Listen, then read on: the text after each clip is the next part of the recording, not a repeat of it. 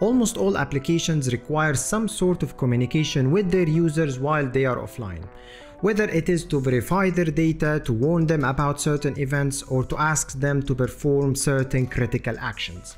And Laravel ships with two components, one for sending emails and the other for sending generic notifications. They allow us to perform communication with our users while they are offline easily, and it provides support for sending email via SMTP, via Amazon SES, via Mailgun, and several other third-party providers. And as for notifications, it allows us to send notifications across a variety of delivery channels like SMS, like mail, like Slack, Telegram, and it also supports several other communication or notification channels that are maintained by the community. Before we continue with this tutorial, here is an answer to a question that you are going to have. If the notification component can send email as well, why have two separate components, one for sending email and one for sending notifications? And the answer is simple. You can send a notification to a variety of notification channels at once. However, for sending an email, it's just an email. So if your application or of the action that you want to notify the user about requires notifying them on several channels, go for notifications. If you just want to simply send an email to your user, you will need to use the mail component. Creating and configuring emails on your Laravel application are quite easy. Let me show you. We will head to the terminal and create our first mail using sale artisan make mail, and we are going to call our mail order shipped. Now if we head to PHP Storm, we can see the newly created email inside app mail, and the email is called order shipped. Inside this class there are two methods, the constructor and a build method. Inside the build method we can build our email message. For example, we can set the from address using the from method here, so Mohammed@laravel.com, and we can also set the to address customer@mail.com.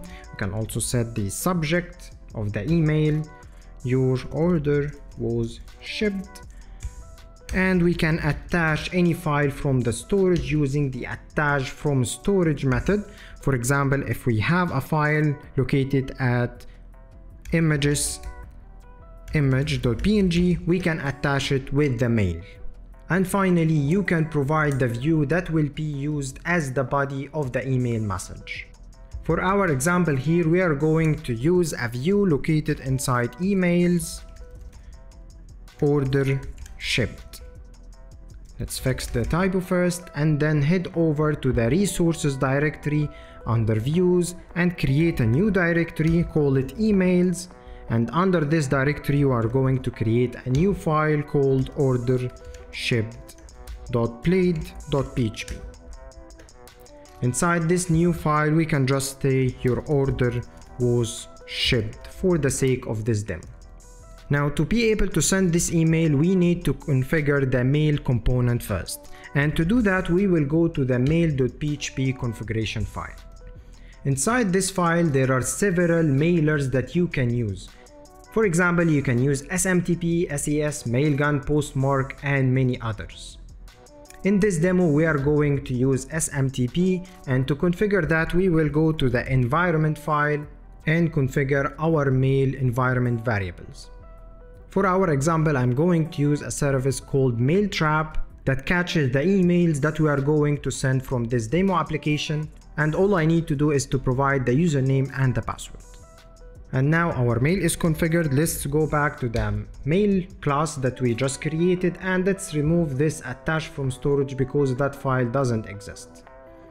Now if we go to the web.php routes file, inside the root view, let's send our email. And to send the email we need to use the mail facade. So we're going to call mail send and then provide the instance of the mail that we are going to send, new order shipped. Now let's go to the browser, and I am visiting my account at mailtrap.io. Any messages that are sent from this application will land here. So if we go to localhost to trigger the root route to send the email, let's see what happens. we get an error view email.ordership not found, and that's because inside the class we provide the directory name wrong. It should be emails instead of email. Now let's refresh, and here we go, it continued successfully. And if we go to Mailtrap, we can see the email was sent. It has the subject that we provided, the from address, the to address, and the body as well, which is the blade view. Now all that's remaining here is that you build beautifully looking emails using HTML and inline CSS. And Laravel understands how difficult this can be, so it provides templates that you can use with your application, with a fresh Laravel application, to provide your users with beautifully looking email addresses, while your email views are just going to be simple markdown. Laravel is going to take those markdown files that you create, and it will generate beautifully looking emails as well as plain text emails for email clients that prefer the plain text version. Now let's switch to using those markdown mails. Inside the email class, we are going to switch the view method here and use the markdown method instead. And then inside the view, inside the order shipped view, we are going to replace the content with this markdown. So this is going to be the body of our email. It will have a title, your order was shipped, some details about the order, and a button component that ships with Laravel that has a button that says more details, and then thanks, and then the name of the company, which is Laravel in our case. Now let's go to localhost and send this email instead of the old email. And if we go to Mailtrap and check the new email, we can see that it has a beautiful template instead of just this plain view. And if we check again, we can see that it also generated a plain text version of the email for clients that prefer this. And you can also easily customize the templates that Laravel ships, the markdown templates, by calling the artisan vendor publish command. So if we go to the terminal and call sale artisan vendor publish and provide the tag Laravel mail, hit enter, this will publish the template files under resources, views, vendor, and mail. Here are the HTML templates and also the plain text templates, and you can customize them however you want. Now that we have seen how to create and send mail from our Laravel applications, it's time we look into notifications.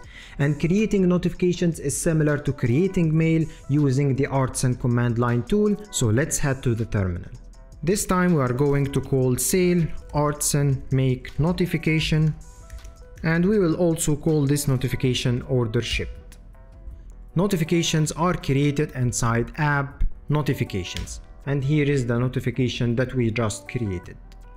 By default, the notification will be configured to send to the email channel only, but you can add different channels if you wish. Let's send an SMS besides the email. And to do that, Laravel ships with a Nexmo channel that we can use to send SMS notifications using the Nexmo SMS provider.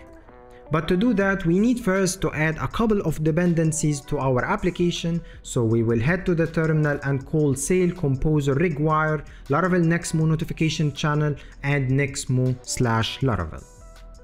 And once the command finishes, we should go to our environment file and provide the Nexmo key and Nexmo secret environment variables.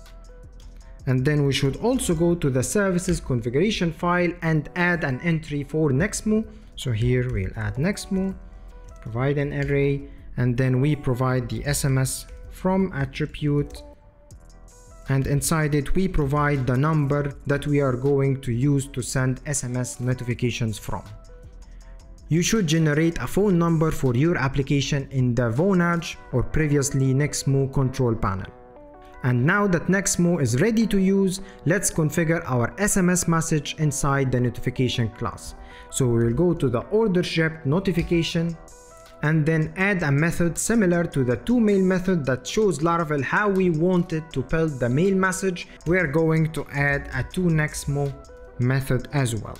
This method is going to accept the notifiable, and it should return a new Nexmo message. So new Nexmo message. The NextMoMessage class allows us to build the SMS message. For example, we can provide the content of the SMS message. Here we are going to say order was shipped.